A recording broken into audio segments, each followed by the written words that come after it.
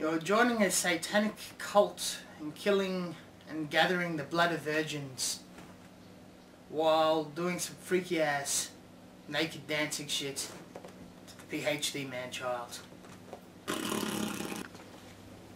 Sora-No-Woto,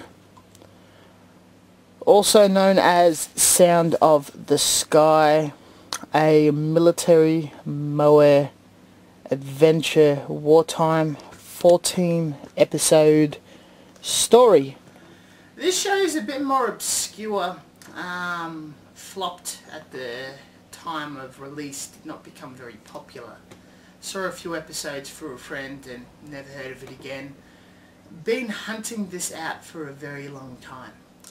So this is a World War II era style setting, or pretty much there was a future with high-tech warfare and whatnot, which almost destroyed and left the world in ruin, losing technology, and the world is rebuilding up to scratch to a pre-World War II standard, you know, cobblestone building, and there's remnants left over of the ruin of modern cities and the old weapons left behind.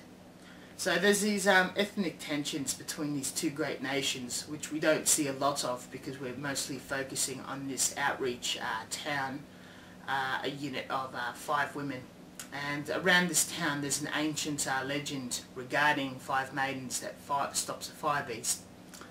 So these 5 girls, one of them is a new recruit, and she joins the army to learn a musical instrument, the trumpet, which is very unusual for the military. It's normally a bugle. You find out why later. Fascinating story. So she joins up, and she's a very clumsy girl. Actually, a lot of these girls resemble either K-On! Characters or bloody other mainstream types, but it's done quite well.